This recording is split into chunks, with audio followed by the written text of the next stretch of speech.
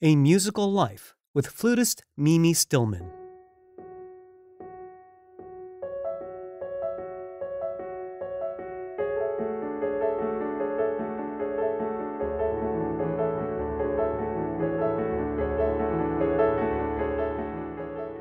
At the age of 12, Mimi Stillman was the youngest wind player ever to be accepted for studies at the Curtis Institute of Music with the legendary flutist Julius Baker. Now, Mimi is not only a world-renowned flute soloist, but she is also the founder and artistic director of the Dolce Suono chamber music ensemble, as well as an author, arranger, teacher, and lecturer with a doctoral degree in history.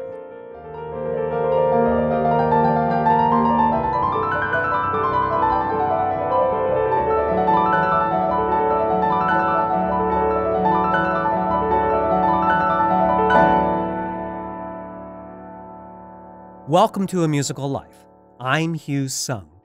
Back when I was the Director of Instrumental Accompaniment at the Curtis Institute of Music, I had the good fortune to work with Mimi Stillman, one of the most remarkable young flutists I have ever met. Mimi has gone on to do incredible things as a musical and artistic pioneer, championing new works by living composers, getting her doctoral degree in history from the University of Pennsylvania, and enriching the Philadelphia cultural scene with her remarkable chamber ensemble organization, Dolce Suono. Let's start off by listening to some music by tango master Astor Piazzolla, performed by the Dolce Suono Ensemble.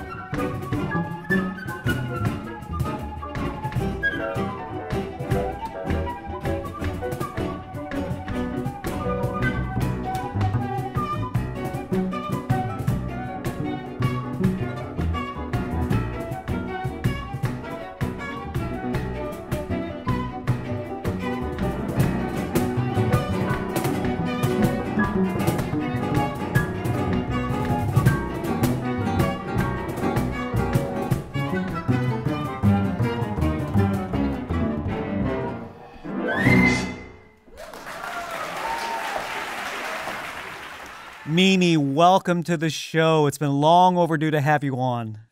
Thank you, Hugh, for having me. I'm so delighted to be joining you. We've known each other ever since you were a frisky 12-year-old entering the Curtis Institute of Music, studying under Julius Baker and Jeffrey Kaner. And it's been absolutely remarkable to see how your career has skyrocketed since those early years.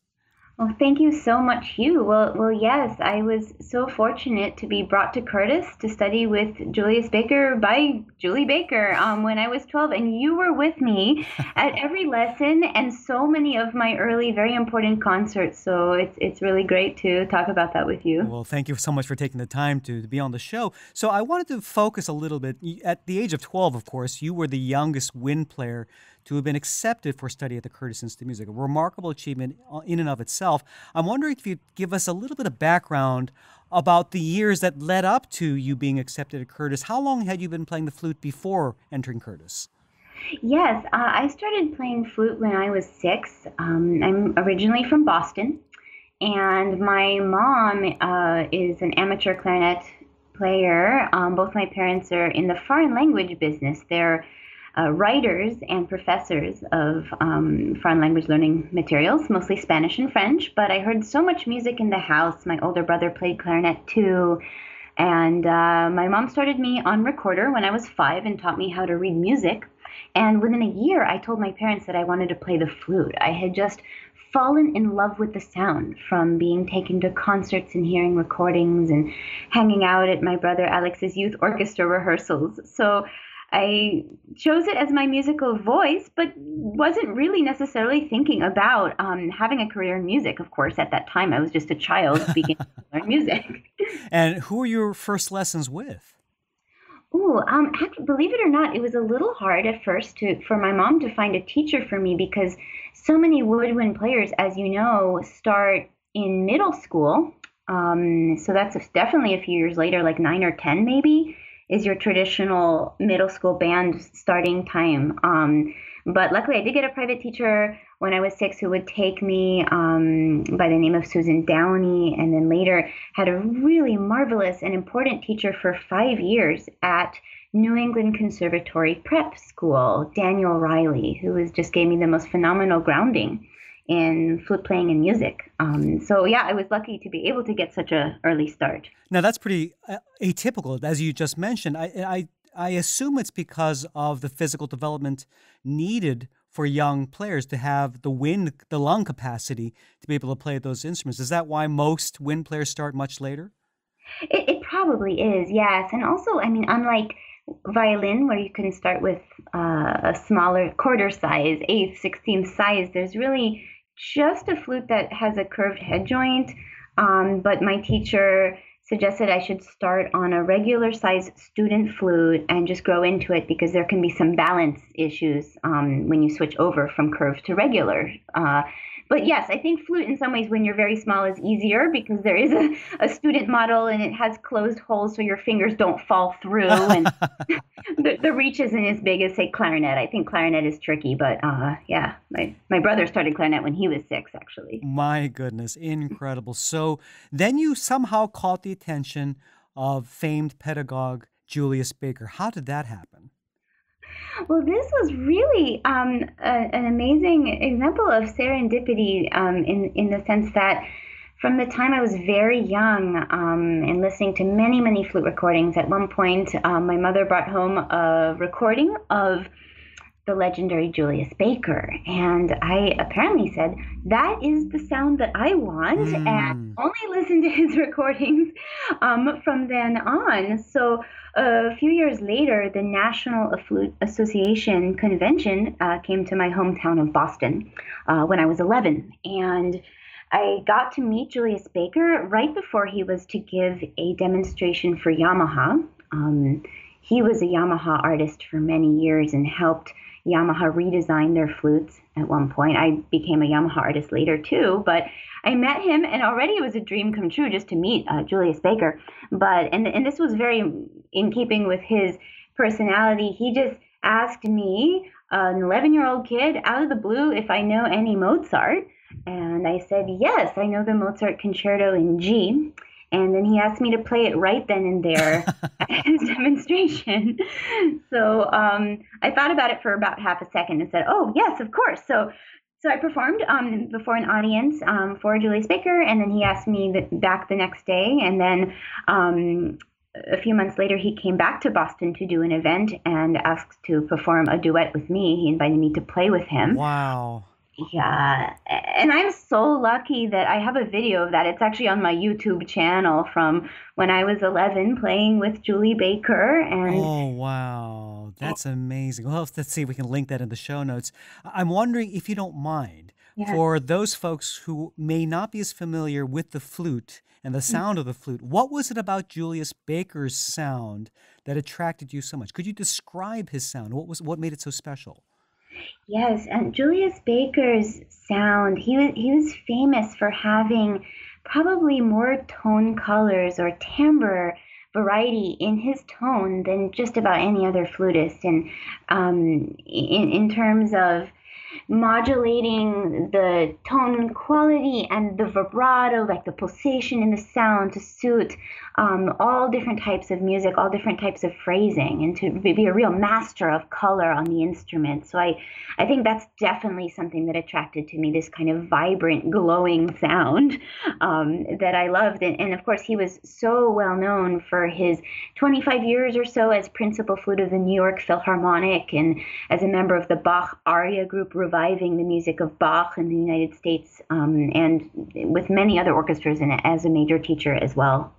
So, how many years were you actually studying at Curtis with Mr. Baker and Mr. Kaner? Yes, I was at Curtis for a total of 5 years, and got my of music degree in that time. Wow, very early. Yeah, You were on the fast track. That's amazing. thank you. And then what happened right after finishing your studies at Curtis? Yeah.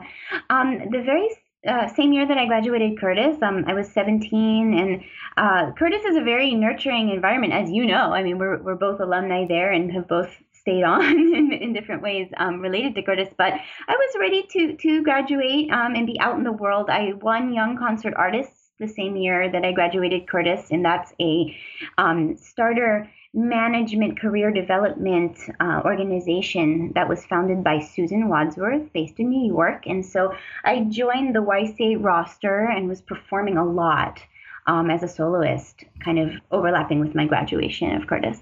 And before that, you had also won the Astral Artists, which is I would have almost a similar organization based in Philadelphia that also helps bridge the gap between music graduates and music professionals by offering them performance opportunities as well as career advice.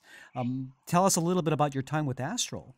Yes, I think it was my third year at Curtis or so, when I was maybe 15, that I won the Astral auditions and was very fortunate to join the roster of this organization that was founded by Vera Wilson, who's the director. And they present some really great concerts for their artists. So they presented my official Philadelphia debut recital that we did together, Hugh, That's right. along with a lot of other concerts. So it was wonderful to have some of my early career developed by Astral, even when I was still a student at Curtis. So it sounds like it's interesting because a lot of, well, should say most flute students aspire to win a position in an orchestra. And from there, then they do their other activities. And it seems like you, from the very beginning, had aspirations not to be in a typical orchestra job. And it sounds like you were very much on the soloist track. I'm wondering what your thoughts were in terms of your career plans as you were leaving school and as you had these amazing opportunities for solo work as opposed to orchestra. Were you looking at orchestra work at the same time, or were you completely focused on just pursuing a solo career? Well, I've always loved playing in orchestra, great training at Curtis, and playing as a substitute in the Philadelphia Orchestra. The very first time that my teacher, Jeffrey Kaner, who is principal flute of the Philadelphia Orchestra, brought me in as a substitute. Next to him, I was 15 and still at Curtis. Wow. An unforgettable week of Brahms' Requiem with Maestro Wolfgang Sawallisch and Wow. soloists Don Upshaw and Thomas Hampson. And it really doesn't get much greater than that music with that group of musicians. But just so many experiences where I've loved playing in orchestra, very much orchestral training in a sense, with not just Julius Baker and Jeffrey Kainer, but in woodwind class at Curtis with Richard Woodhams, who's principal oboe of the Philadelphia Orchestra, and lots of other teachers who come from an orchestral tradition. And perhaps I just wasn't thinking so much in those years of choosing what I was going to do, but just getting as much experience of different kinds of performing in repertoire as possible. But I think, yes, I've always loved being a soloist, concertos, recitals, and then a chamber musician. And as my career developed, really enjoyed both those opportunities. And then later on, founding my own chamber ensemble, as well as designing many of my own projects and programs and, let's say, recording projects as a soloist, kind of really enjoying the artistic direction and curation of my plans. So I want to take a pragmatic approach to careers, because what I try to do when I'm interviewing the guests on the show is to help understand how they did it. How do you make a living? Because I think one of the biggest challenges that many music students face is that daunting graduation day when they have to figure out, okay, now how do I make a living doing what I love? Were you able to make a full-time living just from the concerts that you were getting through Young Concert Artists and whatever followed after that experience? Well, I definitely built to that. I think it's really important to be pragmatic as an artist. I mean, you raise a very important question, and it's something that I think about with my historian hat on as well, because after Curtis, while performing full time, I also went and did a master's in history at the University of Pennsylvania, and then loved that so much I continued into the PhD program. So I'm currently an ABD PhD, which is a PhD without the dissertation, all but dissertation. So sometimes taking the long view, I think, gee, is it harder for classical musicians today than it was for Handel or Haydn or Mozart, or broadening out to other art forms, Shakespeare or, Sophocles? I mean, the question is, I don't really know, but and I know we've kind of gotten off your very simple question, is did I make a living right after Curtis? And well, I think eventually, yes. I'm glad to say I do make a living as a musician with a variety of different endeavors. And it sounds like that's really the track that most musicians have to realistically pursue. It's not one single activity outside of, say, a tenured position at a university or a full-time position in orchestra.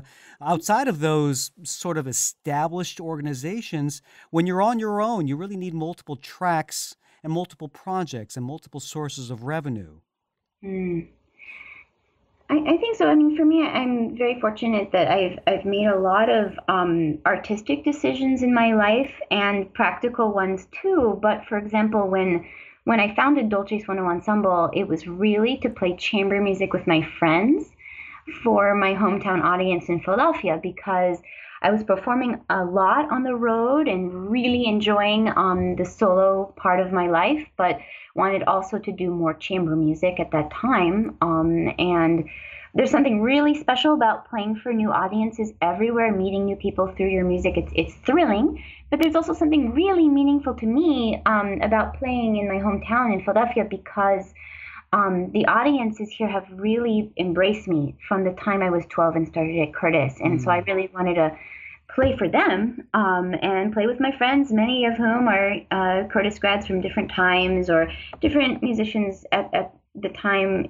when I started Dolce Suono Ensemble in 2005, many based here in Philadelphia. And so I never thought that it would take me 12 years later to being this organization that it is today, and in so many different ways. It was just a really fun thing that got, I guess, even more fun, but even more engrossing as well.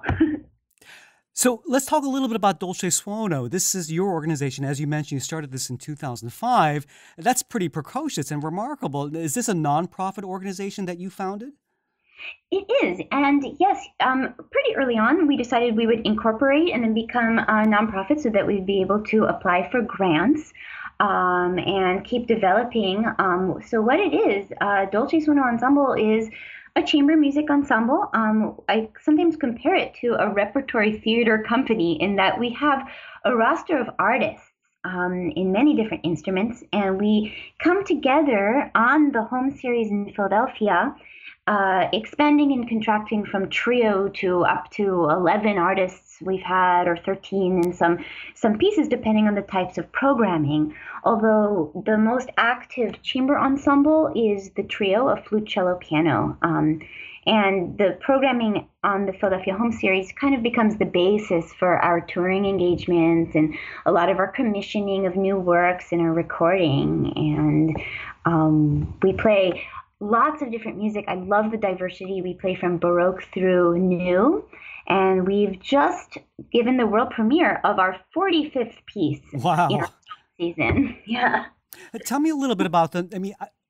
I was actually interviewing a couple people who have formed their own nonprofits, and I would love if you could shed some light into what that process looks like, because it takes certainly a lot of vision, it takes a lot of courage, and a lot of paperwork. I'm wondering what are the nuts and bolts of putting a non, because it's such an innovative way to really form an organization and to take control, artistic control of what you want, and to be able to get funding from grants and other donation sources. Tell us a little bit about the nuts and bolts of how you incorporated.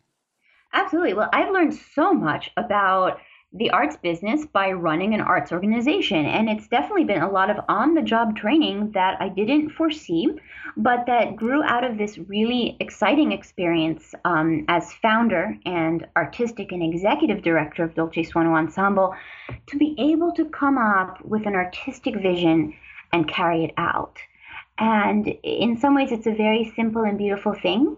Um, for example, we do projects on themes, and it's our really close team of core artists and board that come up with these ideas and hash them out together and then make them happen. And it could take several years between, having the idea for the theme of a program or a project and fundraising, planning, doing all the aspects of production and marketing and development and fundraising to make it happen.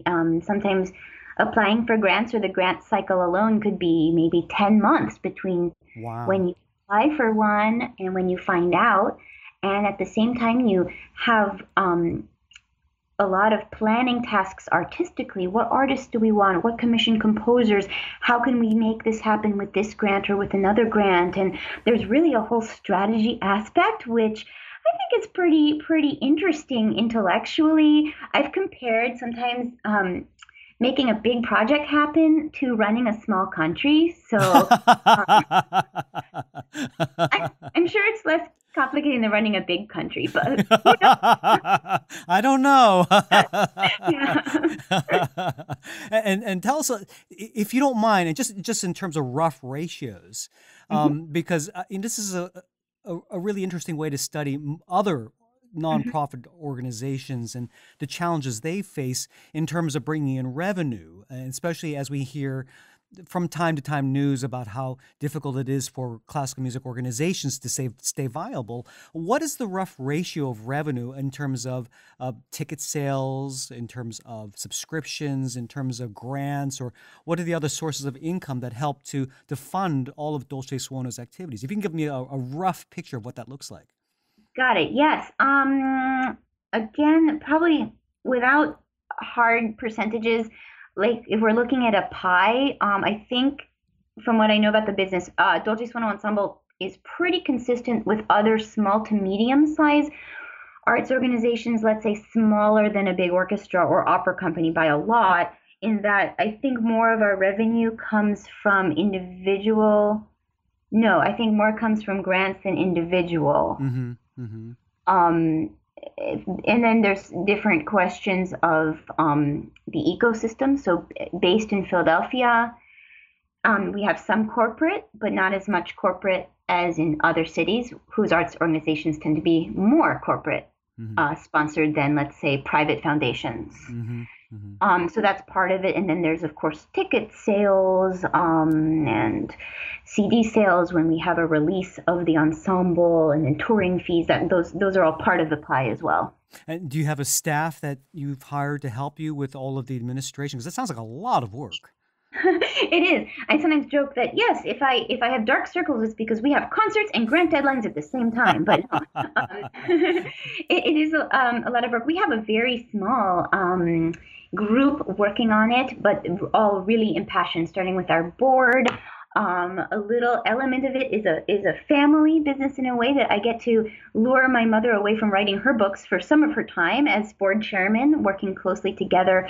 And then I work with my brother as well, who did his MBA at Wharton, and he's a business person, and he's advises as treasurer of our board, as well as really wonderful board members who come from the business side or a professorial side or lots of different fields of expertise, a lot of expertise in nonprofits. And then we have a program assistant or two at any given time working on things. And what's nice is I work very closely with guitarist Gideon Whitehead, who's also our program assistant. So it's really wonderful when artists work on the business aspects, because you need to have a team that really understands the vision and shares the passion and make things happen together musically.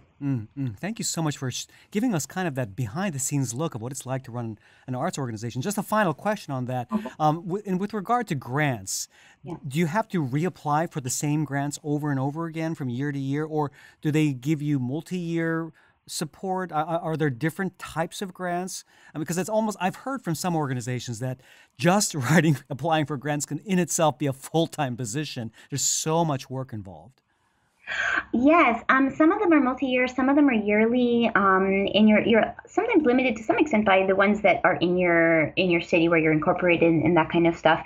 Yeah, so it's a range out there Mm. for sure. So I understand with your, let's go back a little bit Yeah. to your degree in history, your PhD, ABD in history. I'm wondering, were you thinking about teaching full time in a university with that degree? What are some of the aspirations you had with that degree? I wasn't actually thinking of being a history professor so much as just wanting to continue growing and learning.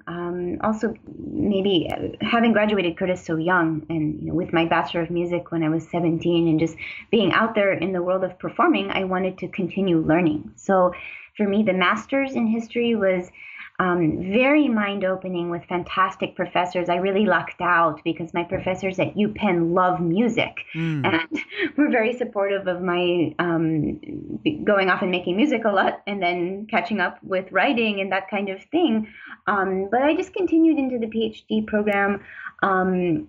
Because I wanted to continue to learn. I was in the regular history department, but wrote, for example, my MA thesis on the influence of Asian music on the French composer Claude Debussy. And that really typifies the way I enjoy and feel stimulated by marrying the music and the history together. So a lot of my own projects as a soloist and chamber musician with Dolce Suono Ensemble are informed by history in some way. Mm.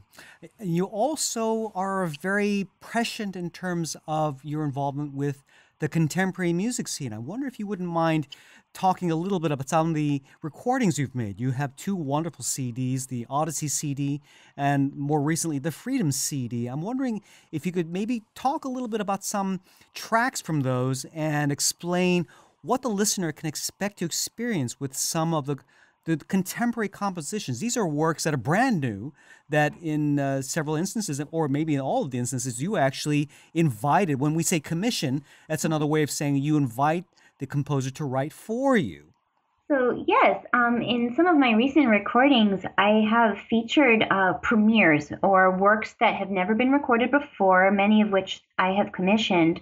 And for example, well, the reason why, I guess, I mean, as a flutist, with a great Baroque and classical repertoire, Bach through Mozart, and a great repertoire as a soloist and chamber musician of late 19th through 20th century works.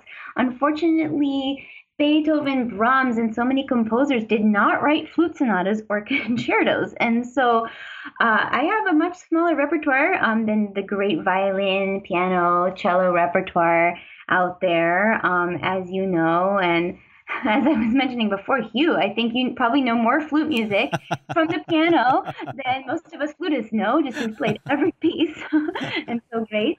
But anyway, so that's another reason why I love commissioning, not just working with live composers, having the chance to talk to them about what they have in mind, but having the opportunity to expand my own repertoire and the repertoire involving flute. So this is reflected in Odyssey, 11 American premieres for flute and piano that I recorded with Charles Abramovic. He and I Fantastic pianist. He's wonderful. Absolutely wonderful. absolutely, and we've been playing together as a duo for about 15 years. Wow. A lot of repertoire that we've done, and also as a member of Dolce Suono ensemble, we play a lot in the flute, cello, piano trio together. Could you talk a little bit about some of the tracks from that Odyssey CD?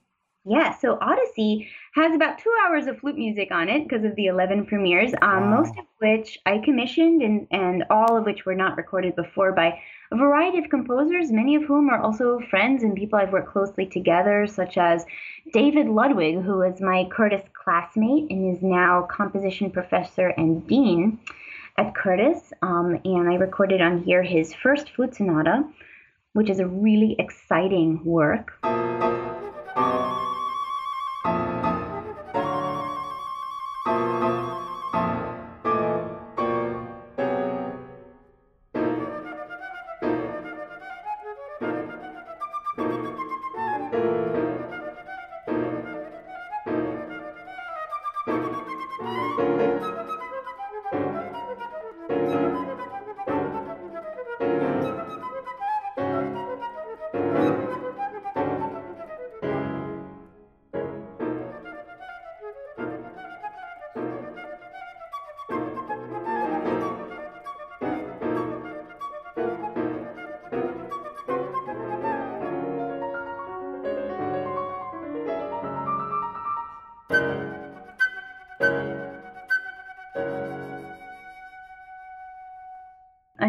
Actually, two of the pieces on Odyssey are somewhat connected. I mean, they don't sound connected, but both composers were fellow members of the Young Concert Artist roster. So Mason Bates, who has gone on to a great career, he was in residence at Chicago Symphony and a lot of other high-profile performances, was commissioned by Young Concert Artists to write elements for flute and piano for me, which you and I premiered together. That's right. It's actually dedicated to you, isn't that right? It is, yes. It's very meaningful, as many of the pieces that emerge from a collaboration with the composer are. And Elements is fantastic. What you hear at the beginning, the composer uses some what we call extended techniques, or let's say non-traditional ways of playing flute that signify what some composers of today use. And he takes you through four elements. So at the beginning, the earth movement kind of emerges from primordial space, is one way of thinking about it.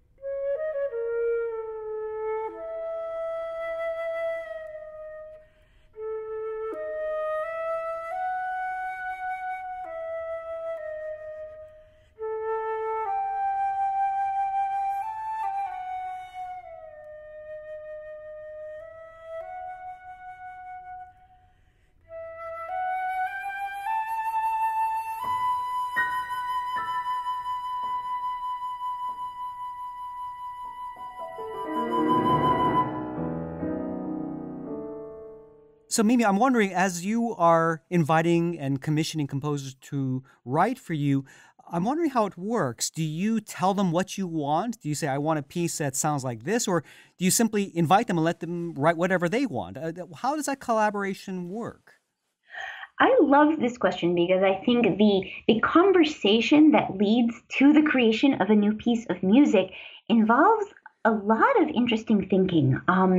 For example, the type of commissioning that I do often emerges from a project, and often it invites a composer to reflect on another art form or earlier music. For example, with my Dolce Suono ensemble, a lot of our commissioning is part of something that invites the composer to fit in, but be very creative with aspects of the canon. For example, we had a project of a 2-year project, Mahler 100, Schoenberg 60, which celebrated the anniversaries of the deaths of Mahler and Schoenberg. It was a 2011 centennial of Gustav Mahler's death and 60th anniversary of Arnold Schoenberg's death. So, two major composers related in some way that have been extremely fertile for the imagination of later composers. And so we commissioned 6 new works,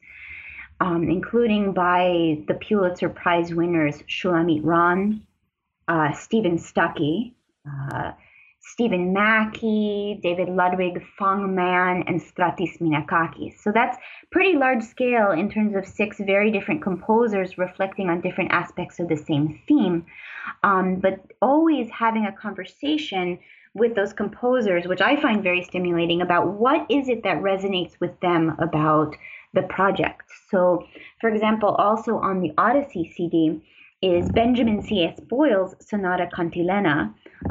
He was also a fellow YCA artist, and I commissioned him to reflect on Samuel Barber for the Centennial Project, honoring the great American composer that I did with Dolce Suono Ensemble in 2010.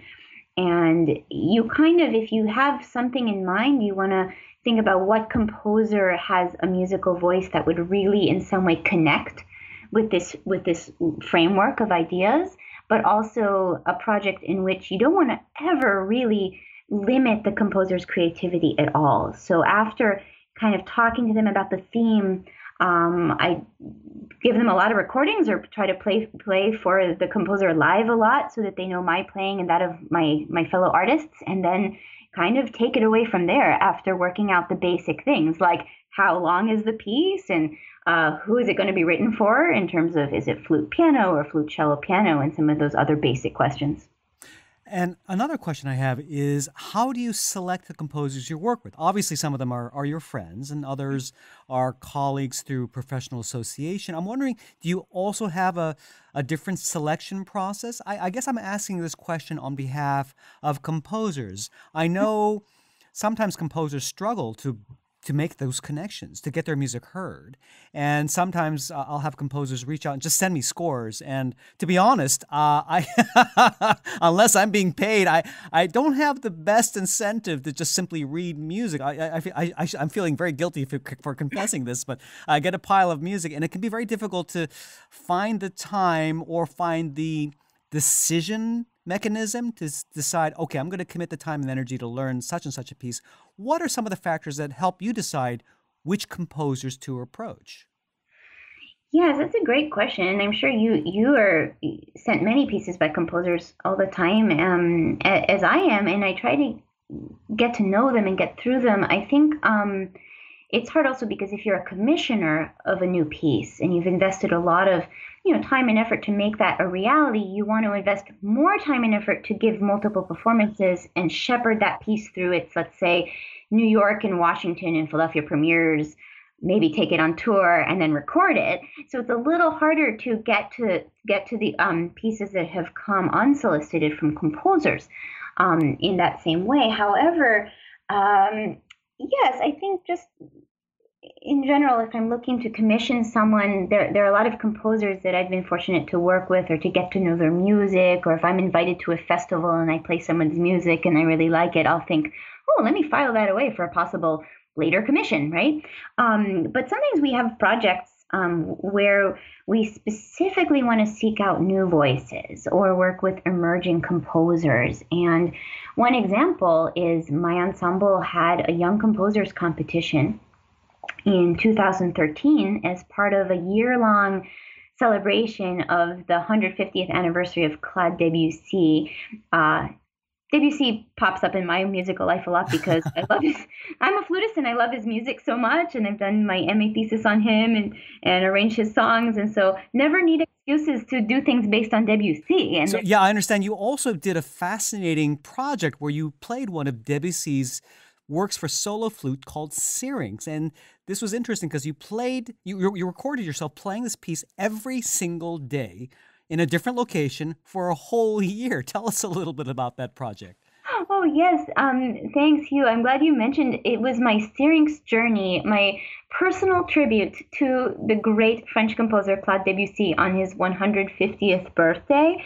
So I made videos of this piece, Syrinx. It's a 2.5 minute masterpiece, a real staple of the flute repertoire, every day for the entire year. So it was 366 days in a row, starting and ending on Debussy's August 22nd birthday, from wherever I was at the time. So throughout the US, wherever I was giving concerts, sometimes from a concert, sometimes not, or in Italy or in Israel that year, sometimes in my living room, and I would sometimes bring in different colleagues to do something with me, or improvisation, or focus on Debussy and art, or Debussy and other composers, and bring in some other music. So it was really, really exciting. A lot of people thought I wouldn't make it throughout the whole year every day, but I actually really missed it afterwards. So I still do bonus Syrinx videos So sometimes. here's a question. I have actually a two-part question. Number one, did you get sick of playing that piece every single day for a whole year? And then the second part to that question is, did your interpretation of it change after having played it so much? It's so fascinating because it was the only time I've ever done something like that. Make a recording of the same piece every day for a year. I never got sick of it. I mean, Mm. sometimes it'd be a little hard logistically to make it happen and post it if I was traveling or something or whatever, but it became such a beautiful part of every day. And that kind of connects to the other part of the question about the interpretation. I think having such an intensive experience with such a great piece, yes, I think that the interpretation changed to some extent a little bit every day, and throughout the year. It made me reflect on just the greatness of Debussy's music, and perhaps this idea that great music, once you work very hard to try to do it properly, or let's say do what the composer wanted, or plumb the depths of all the symbols on the page, then it gives you back some freedom or some openness for growth and change with it. And I definitely felt that throughout the project.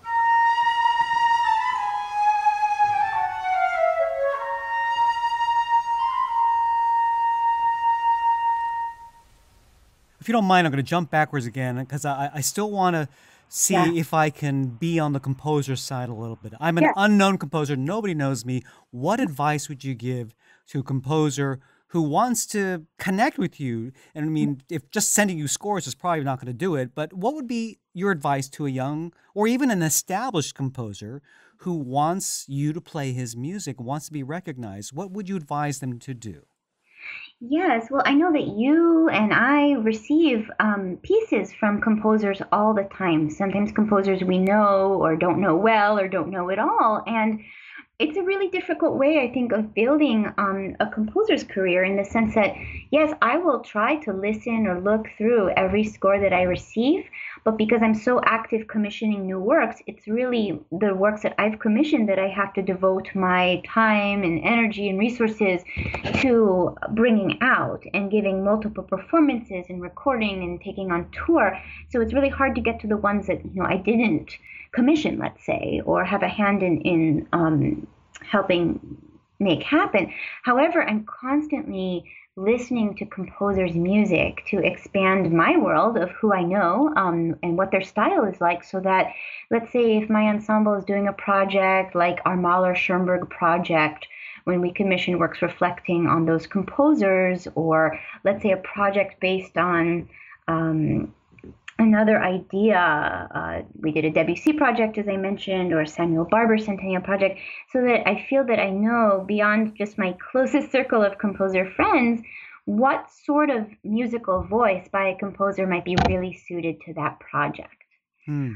And so, So what's your advice? yeah, my advice actually for young composers when they ask me is really get to know the people in your orbit and at your school. So when composers are in school, at a music school, let's say, they have all these performers around them, and I think you want to give works to them to perform, because you can learn a lot by hearing your colleagues play your music, and it's really your friends or the performers around you who are going to take your music out to their concerts, and both as a learning and as a career building experience. So that's something I say to composers. I often give talks and performance presentations to composition departments at universities like U Arizona, or recently Cornell University, or at Curtis Summerfest, where I'm on faculty. And I love that experience of talking to young composers about their creative ideas, but also trying to answer questions about how to get their music out there in the world. So I think that's one really important thing. Kind of build your network of performers that you know, and also have a really good website with tracks that people can listen to, because there are people who go to the web first, of course, to listen and see who's out there in terms of composers. Thank you so much for that practical advice. I'm sure a lot of composers are going to really appreciate that. And it's really, isn't it about relationships, as you mentioned? It's the importance of building a network of friends and a community of fans, Yeah. and just getting your website in order so that it's easy to find you and sample your artistic output. Yes. Oh, and sorry. And actually, another thing I realized, the nice thing is there seem to be more and more opportunities for young composers and ensembles of new music started by young performers as well. And also, there are lots of good competitions out there for composition. In fact, my Dolce Suono ensemble is having our second Young Composers competition this season, offered in memory of our very close friend who passed away, Stephen Stuckey. Wonderful. I just, again, this is a question just I'm pulling out of my hat. What about a competition for older composers? I'm wondering if anybody would ever think of that. I know the Van Cliburn has a fascinating competition for amateur pianists who don't have to be, 15, 20 years old. These are people who can be just amateurs, but they could be 30, 40 years old. I don't think there's even an age limit. I'm wondering if there might be some merit in having a competition for any composer of any age limit. Would you think there'd be any merit in that? Oh, I think it's a fantastic idea, and it's funny. We joke about this as a former prodigy performer.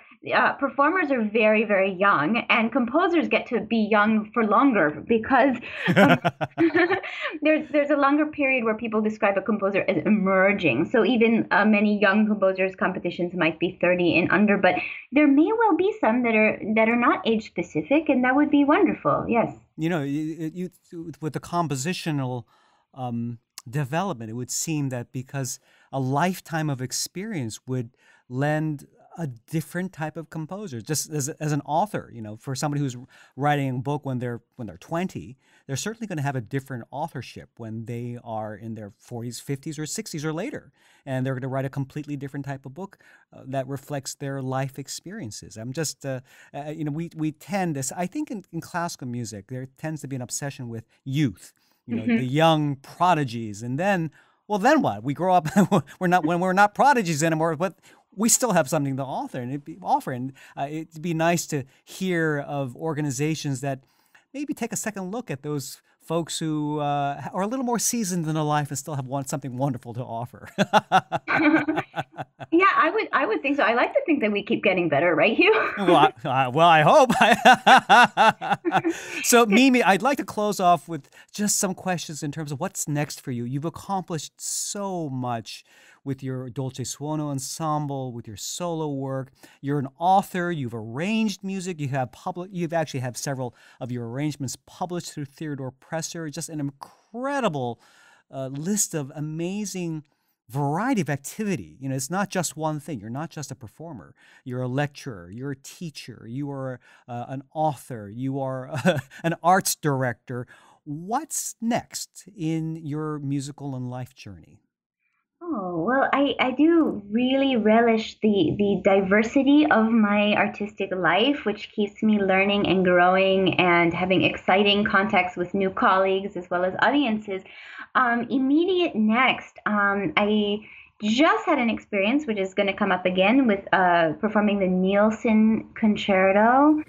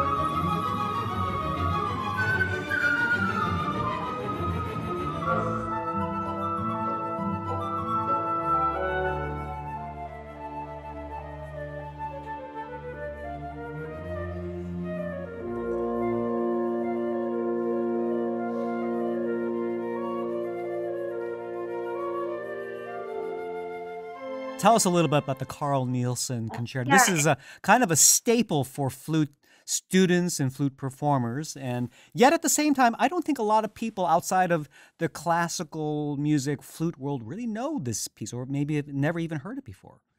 yes, I know it's so interesting as a wind player, especially. We have certain pieces that are so important to us, but are not really mainstream. But the Carl Nielsen Flute Concerto is such a staple. It's by the Danish composer.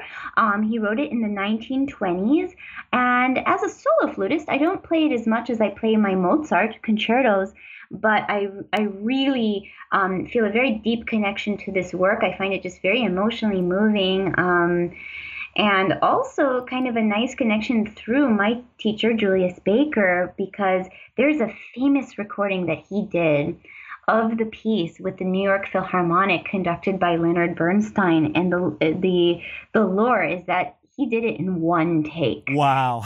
So, so just a few weeks ago when I performed the piece with Indianapolis Chamber Orchestra, there was I just really so much felt the sound of Julius Baker in my ear and a little bit his Mm. presence and some of his remarks about the piece in performing it, which was quite meaningful. So that's something that just happened. But next couple things coming up, I'm excited to be performing this spring both Mozart concertos with different orchestras, working on my own cadenzas for them, which is really an exciting sort of historically informed experience. And a cadenza, for folks who don't know, is there's a tradition when you play a work with the orchestra that there's a space towards the end of the one or any of the movements where the soloist can improvise and just do their own take of what the composer wrote, and I guess the only word for that is improvise. It's an improvisation based on the themes that you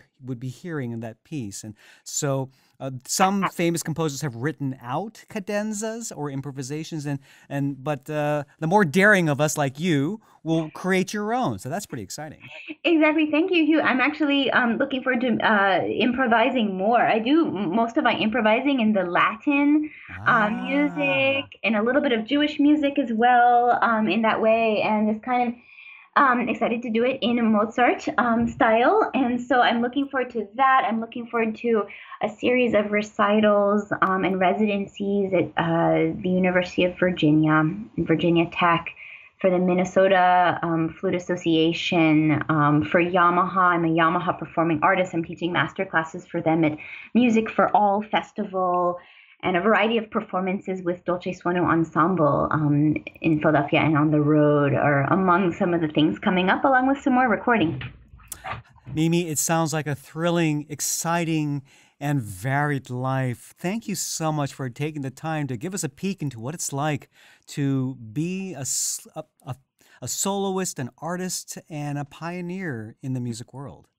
Well, thank you, Hugh. As you know, you were such an important part of much of my early musical life, and certainly an artist who goes way beyond fantastic piano playing into so many other areas. So I can't wait for our continued collaboration. Oh, thanks so much for being on the show. Thanks so much for having me, Hugh. For links to Mimi's websites, as well as some videos of her performing a duet with Julius Baker and her innovative Syrinx project, visit the show notes at amusicallife.com. While you're there, be sure to sign up for our newsletter to get the latest updates on future episodes. You can also subscribe to A Musical Life through iTunes or with your favorite podcast playing app and get new episodes automatically downloaded onto your smartphone, tablet, or computer.